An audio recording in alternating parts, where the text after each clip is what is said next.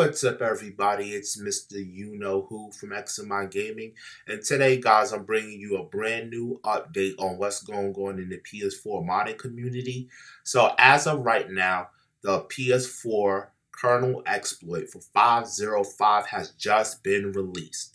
So, for everybody that has the 5.05 Webkit, you can now download the kernel for 5.05. It is now real.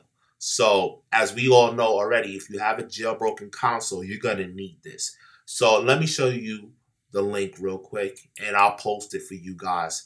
But here you can see 5.05 Kernel Exploit, all the files that's available, a quick summary, and you see it's right there for the Mirror custom firmware and all the people who contribute to this. So I would say for you guys to download these files now, save it. For those who are devs, they know what they're doing. For anyone who has the Webkit, here's your opportunity to get the kernel exploit.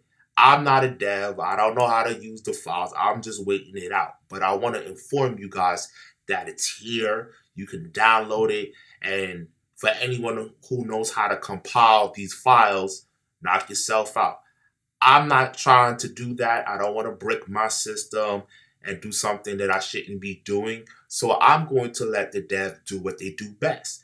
When the 5.05 Mirror custom firmware comes out, I will download the files, but I'm also going to wait a couple of weeks just in case if they got to do some updates or something happens, because again, I do not want to brick my system. I trust these guys. I know that this will work, but patience is a virtue. Just wait it out and you'll get something good. But as you guys can see, here's an opportunity. Download the files. You can mess around with it if you know what you're doing. But I just want to bring you guys the quick update that the 5.05 kernel exploit is now available.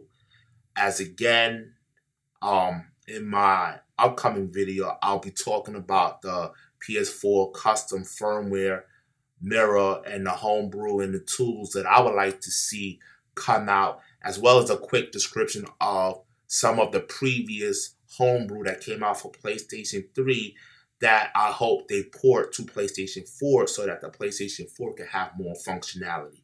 But as always, it's MrUknowwho from XMI Gaming. Thank you for watching my videos. Check out my new video coming out shortly. And peace.